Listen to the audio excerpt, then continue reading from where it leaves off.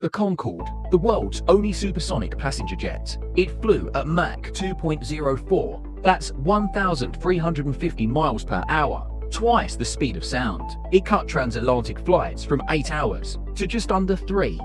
At 60,000 feet, it soared above storms and high enough to see the curvature of the Earth.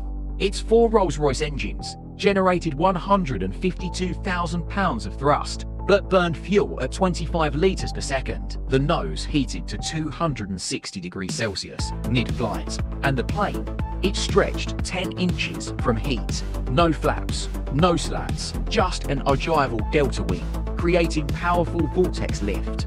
It carried only 100 passengers, had a range of 4,500 miles, and couldn't fly over land because of sonic booms. A crash in 2000 shattered trust. Fuel costs skyrocketed, and tickets hit 12,000 shattered. It was retired in 2003. No aircraft since has ever flown passengers this fast, this high, or this bold.